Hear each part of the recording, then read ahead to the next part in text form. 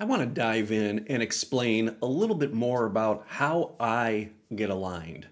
And I believe this is going to help you out tremendously in learning what it takes to be able to build that circuitry within your body so that a higher frequency aspect of you is more readily available when you get triggered, when these events happen, when chaos ensues, when your ego gets really, really loud and it pulls you off the rails. Essentially, you can get lost in the ego for a long, long time if you're not observant and can see and understand what is happening with your energy in the moment. So I talk a lot about on this channel about how to get aligned, how to simply breathe into the heart space to help yourself recenter, and how to ground, anchor into the chakras, and things like that. But I want to tell you that that ease of which we learn to get aligned or can get aligned comes over a period of time. It starts with making that commitment to yourself to be utilizing these modalities day in, day out, and throughout your day. You see, a lot of people I work with, they wait until a trigger happens and then they start to utilize breath work, for example. And that's really too late. That works once you've built the circuitry within your body by utilizing breath work and meditation and grounding techniques and things like that when you're not triggered, when you're just finding yourself in the space to be able to practice these things. So this new aspect of you that is landing, that has this gravity, this consciousness that is able to pull you back into alignment when you get triggered, takes time and it takes commitment to really install that. Remember, you're going against decades, even lifetimes of conditioning, programming, limiting beliefs that try to convince you, your ego, through your ego, that reality is a certain way, which is a very small, limited aspect of reality. Your higher self, on the other hand, is moving through you, and it is allowing a greater reality to open up right before your eyes. It manifests in your reality, but you need to be able to hold those frequencies. You have to have the space within your body to do that. And if you wait until you get triggered, when you're in this fight or flight mode or fight or flight state, when everything's compressed and constricted and your energy's not moving, it's very, very difficult, if not impossible, to reverse that and create that space. So what I do is I will practice, and I've been doing this really since I awakened to this. Back around 2018, my crown popped open, my guides came forward. I started utilizing breath work, and I had a mentor that I worked with that showed me how to get into the body and create space within the body. And I did that throughout the day regularly. I didn't wait until I was triggered. I did it when I was just sitting around, when I was feeling good, when my frequency, I felt aligned, maybe a little bit of a higher frequency. I would easily then connect with those higher frequency states. They were more available to me because I was not in the midst of dense energy or a trigger. And I would become that. I would fully feel it. I would move energy through my body using breath work, and I would become that higher self, my higher self that knew me in that moment. And I would do that throughout the day. In my A New You program, that's what I teach. We want to do these things throughout the day. So we do this so that we can set the stage to be able to alchemize the density as it rises up, or the shadow work period, or navigate even a dark night of the soul. So when we're consciously moving into these higher frequency states, we're practicing, so to speak, right, in becoming these higher frequency states and maintaining these higher frequency states. That state then becomes more available to you when the shit hits the fan, when the triggers come, when the challenges come, when the mind pops up and starts wanting to control everything and keeping you small, keeping you living the same day in and out, keeping you in a frequency of lack, not allowing you to see or get in tune with your creative potential, your potential to see opportunities, and basically just manifesting that old version of you. So it's very easy to slip back into that because that's what we've always done. That's called programming. That's called patterns. Your body, your circuitry, your neurons are wired for that state. that emotional state starts with a thought, triggers an emotional state, doesn't feel good, triggers the body into a physiological state, which then shrinks, your blood pressure goes up, you start breathing shallow, you lose yourself in that old dense aspect. But when we can connect, and that's not the time to try to connect with a higher aspect and reverse that process, right?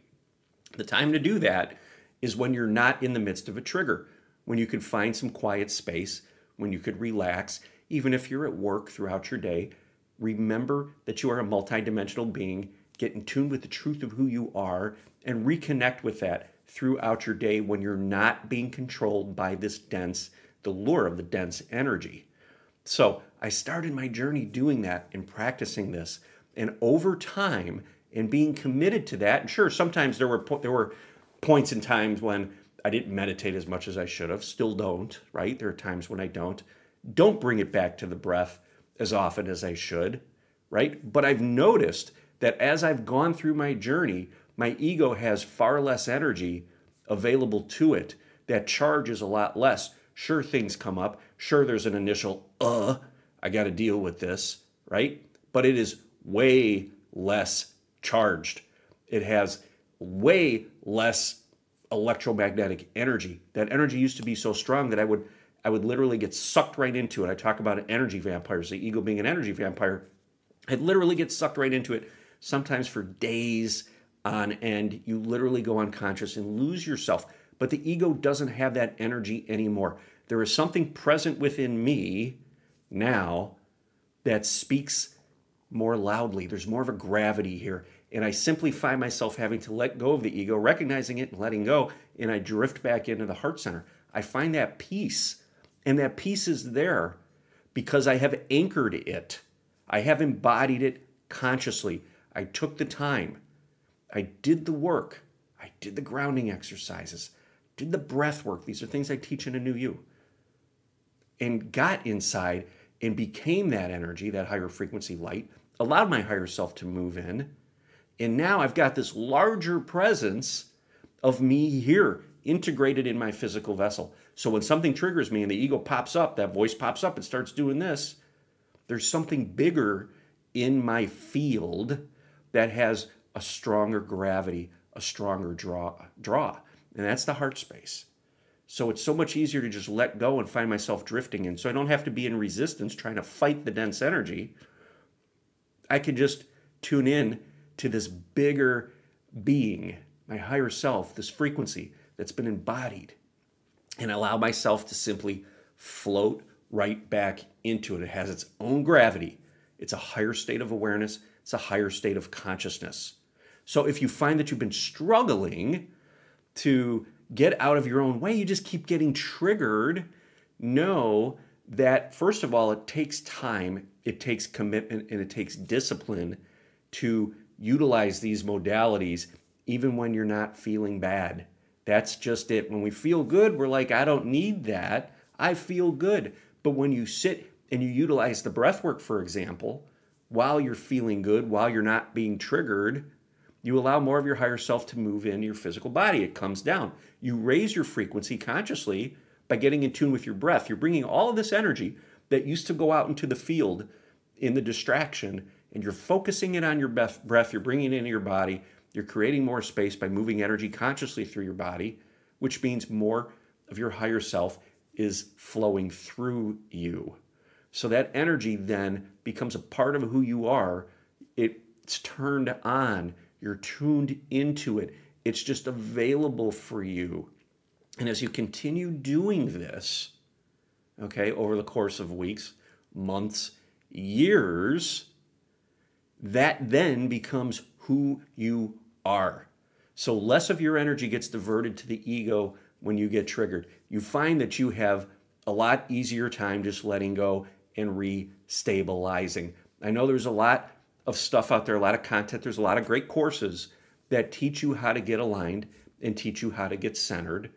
But if you don't utilize that day in and day out and continue to practice that, make it the new you, the way you operate, that is just part of who you are, is practicing breath work and connecting and grounding and taking some time to meditate, to to observe your thoughts, you make that the new you, then your reality will start to reflect a higher frequency reality. A new version of reality will become available to you. These realities are all here.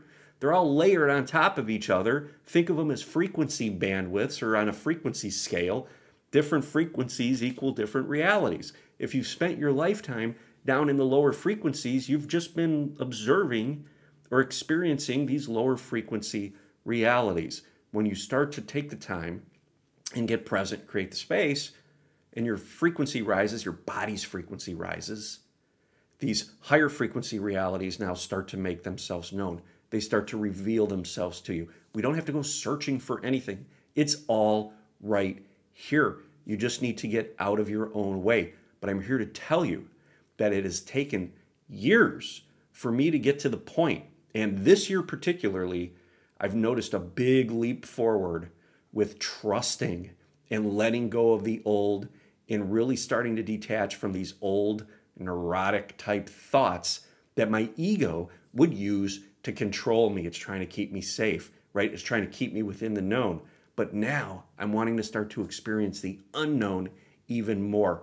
That's the experience.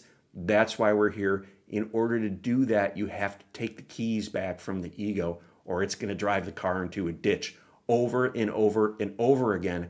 And that's what you're going to experience day in and day out. So if your life is the same, you're learning new things, you're trying new things, but nothing seems to stick, and your days are manifesting the same over and over and over again, I want you to know there's nothing wrong with you.